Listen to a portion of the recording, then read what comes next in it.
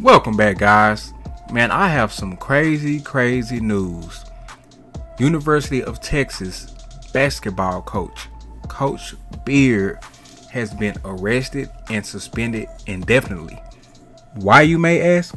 Well, apparently he was impeding breath circulation. What is that, you ask? This man was out here strangling somebody, allegedly, of course. So the reports are 4:18 a.m. Monday morning. He was charged with assault on a family household member by impeding breath circulation.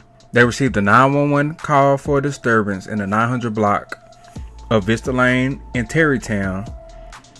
The caller reported there was a disturbance, but it was no longer ongoing. He left the house.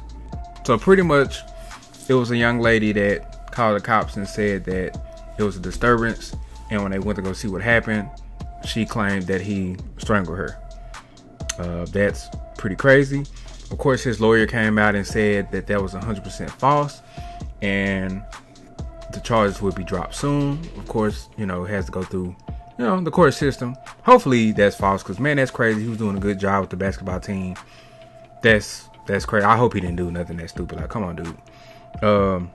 But that charge could serve up to, the punishment for that is a 3rd degree felony that could potentially lead up to 10 years of prison with fines of up to $10,000 upon conviction.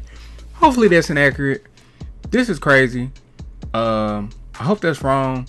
Coach Beard, you cannot be out here strangling, young, nice ladies. You are the head coach of freaking Texas. You're a millionaire. What are you doing? But innocent until proven guilty. I'm hoping that he's smarter than that, because this is freaking crazy. Basketball team is doing good. Like, you make a lot of money. You can get another woman. I don't know if he married or not, but come on, dude. Please let this be incorrect. But, I mean, we'll see. So right now, the second part of that is he is suspended. Texas has suspended him indefinitely. And in my opinion, they had no other choice, because they have to see what's going on. That's a pretty serious case. I mean, it's always been, but especially today's age with, being violent towards women, like, that would be, it's pretty serious accusation. So it's innocent to proven guilty, but nowadays it's guilty to proven innocent. So he has been suspended indefinitely without pay, and he was actually arrested. So the university didn't have any choice, because it would have looked bad if they didn't do anything. It would have looked very bad, and the media loves to rag on Texas. So if they didn't hop on that quick and suspend him to get ahead of this, it could have been very bad. It's better to suspend him without pay and be wrong, because you can just say sorry later and give him his money back if he's found not guilty, than to not do anything and he's found to be guilty. Like, there's a video or something crazy. Now everybody's criticizing the hell out of you now because you didn't do anything.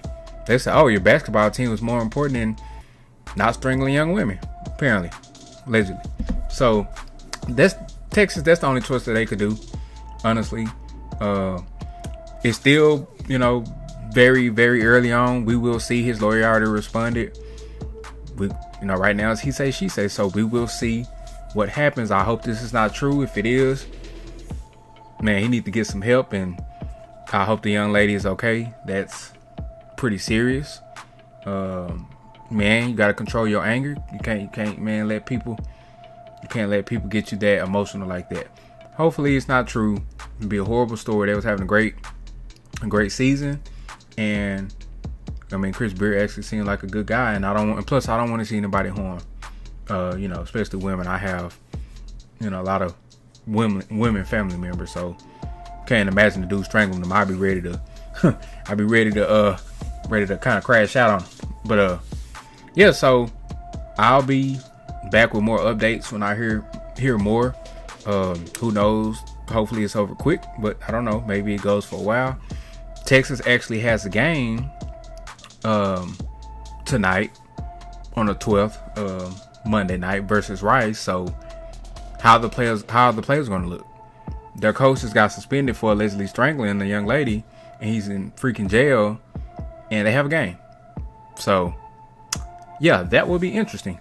But thank you for watching the video. Please come back for more updates, and I have other videos also. If you like sports, specifically college football, Keem SD Sports, we out. Hope to see you again.